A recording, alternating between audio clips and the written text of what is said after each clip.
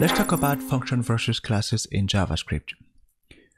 Technically speaking, you can use a class to mimic the behavior of a function. You can use a function to mimic what a class does.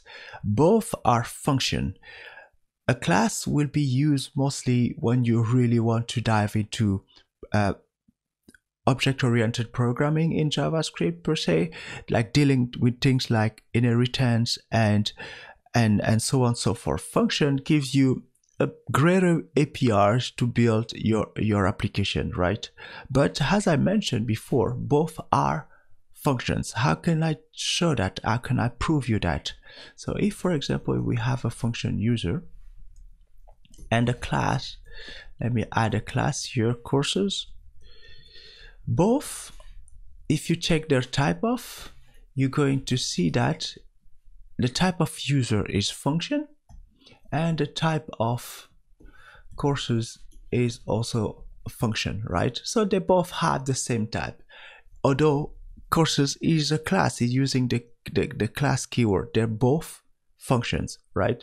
But there is a fundamental difference between a class and a function. So let me show you.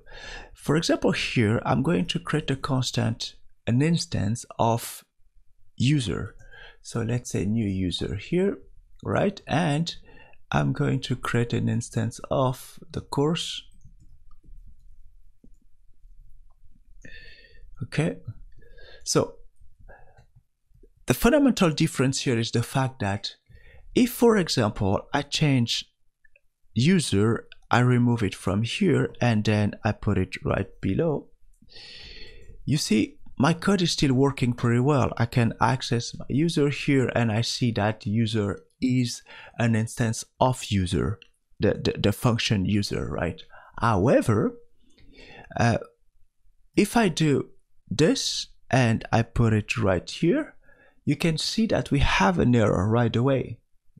And the error is basically saying you cannot access courses before its initialization. What does that mean?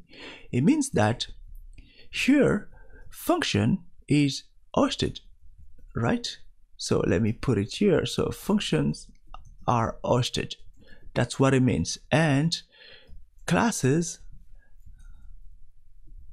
aren't hosted. That's what it means, right? So that's one of the fundamental difference between a class and a function. Hope you enjoyed this video. See you on the next one.